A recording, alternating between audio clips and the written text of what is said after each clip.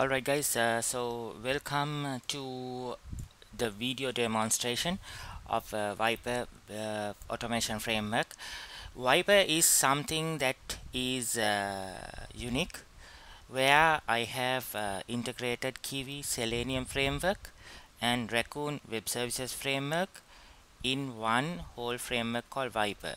So this combines both features and advantages in Kiwi and Raccoon both together in a single framework. So let's go and see how we can get Viper. So the first of all thing is that we have to go to the GitHub page of mine, which has the link to the wiki of Viper. So there is a description about Viper and how you can download. So that's what I'm covering in this demonstration video, and the features that Viper provides by combining Kiwi and Raccoon. So for this, to download Viper, you have to go and you have to install Git in your system, and also a tool like Tortoise Git to clone the project and get started running with the project. And there's a test automation framework called Viper. So you can see the code base. So it's open source free automation framework that I have done for the community, and you have to go here, select clone or download, click copy the clone link, and you can go to a browser. Okay, and you can simply right click. If you have Git and Tortoise Git installed, you can simply go and do a cloning of this project.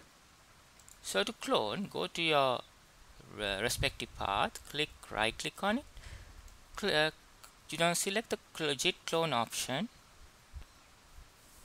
and you can see that the link has been already automatically copied.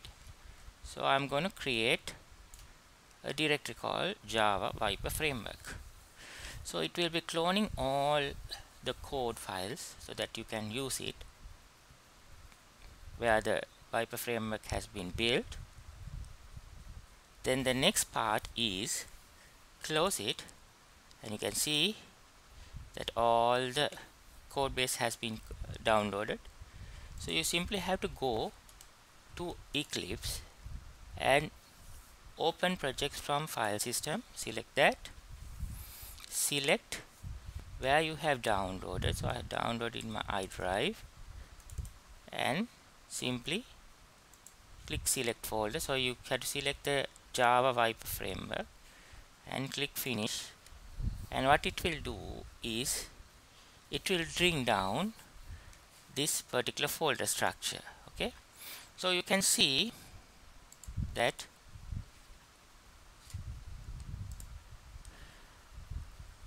all the code base has been downloaded, and if you navigate through, you have the source main Java, which has all the packages and the test automation code. So the extend report package will give you the implementation of extend report, where I have got the API and created common functions which can be used in the test cases. You can see the features package, the features directory, which has the sample 2 features.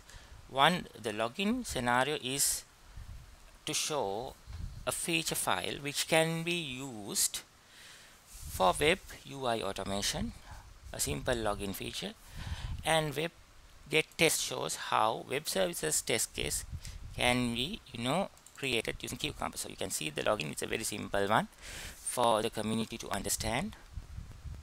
And also you can see there is a scenario feature file for web services automation.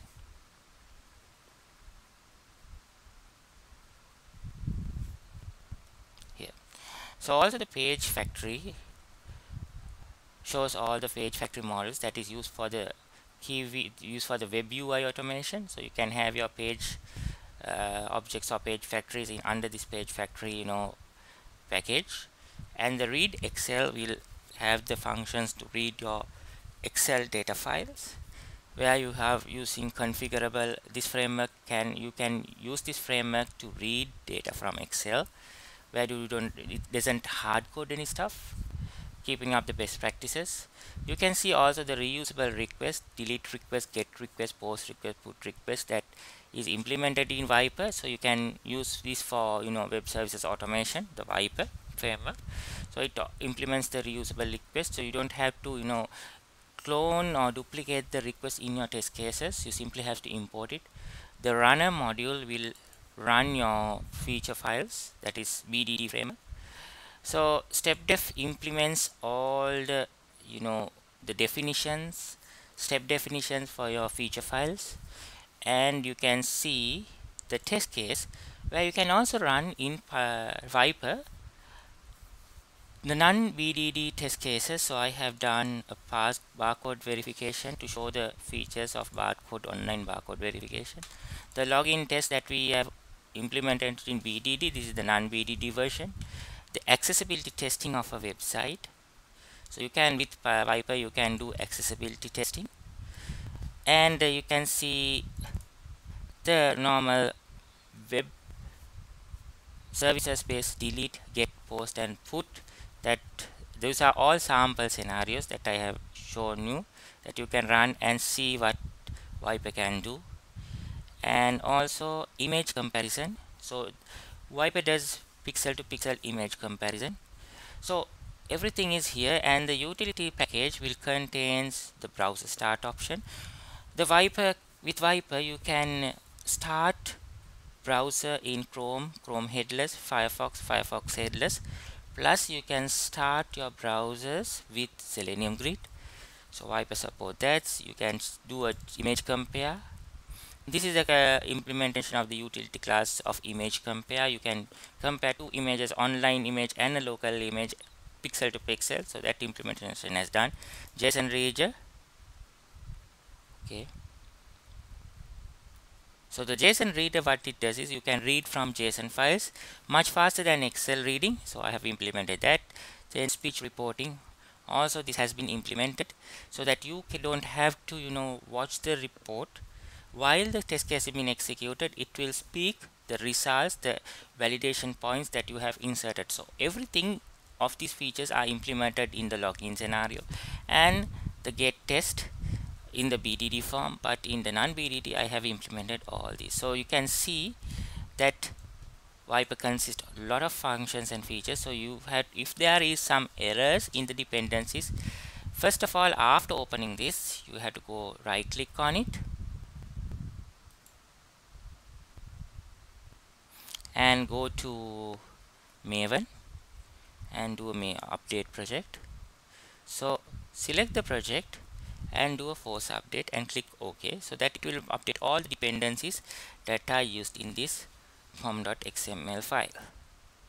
So the test accessibility report will be always inserted here as test accessibility JSON. So Python is kind of all-in-one framework. So to run a normal scenario, let's run the web services one. So I will run the get scenario, right click, run as test ng.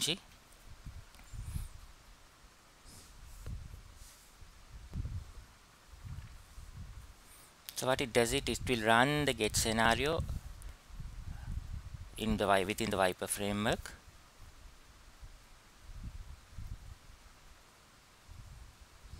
So you can see the scenario gets executed. And also another thing, Viper also integrates ALU reporting. So you can see the necessary test execution results will also get created in ALU results folder that I will show you later. So my computer is a bit slow, that's why it's taking time.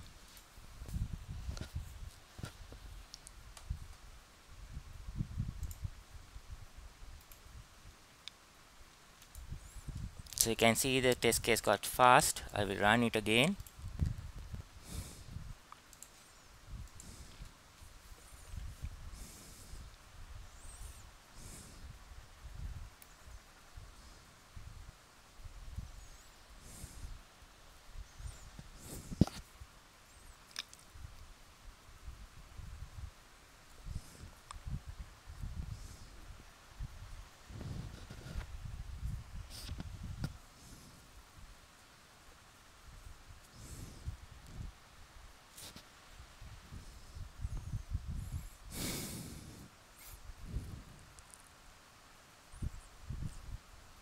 So you can see the get web services get requests for Chennai, Mumbai, and Pune are passing. So you can see the past results. So this is how you run a kind of web services request in an unbdd way. You can run as a sample login test case. So this combines both web services testing, and it combines as test execution of web UI also. So you can have all in one scenario. That's the thing that I don't want people to go on to different frameworks. So you can stay in one framework and do it. Since the computer is slow, the execution is a bit slow.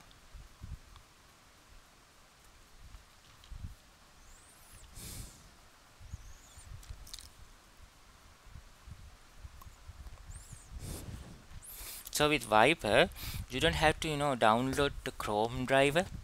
So it's automatically taken by the WebDriver manager. So those are the advantages that Viper provides.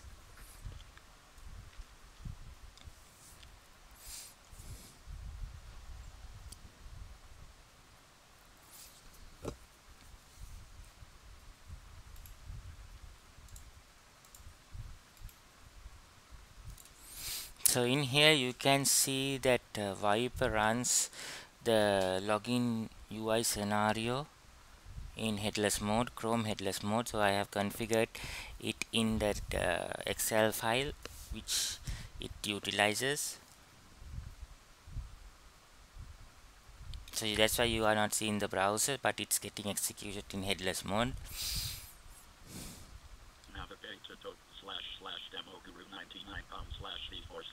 So you can see the voice reporting is functioning.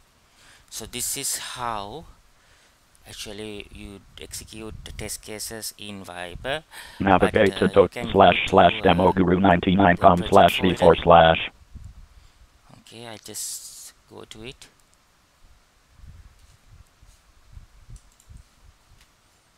And if you open the project folder, you can configure even running in Chrome, running in Selenium Grid. So everything is like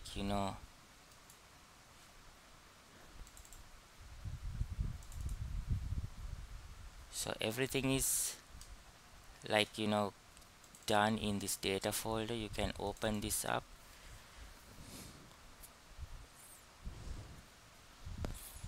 So you can see the test suite is executed. It takes time because my PC is a little bit slow.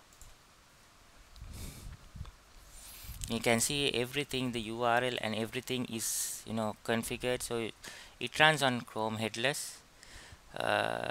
So grid state is no, but if you put grid state yes, and you can put the Selenium Grid IP in one of these columns, and you can configure it to run on Selenium Grid also. So this is how Viper framework works. Hope you enjoy the video, and please put a like if you like this video. Thank you.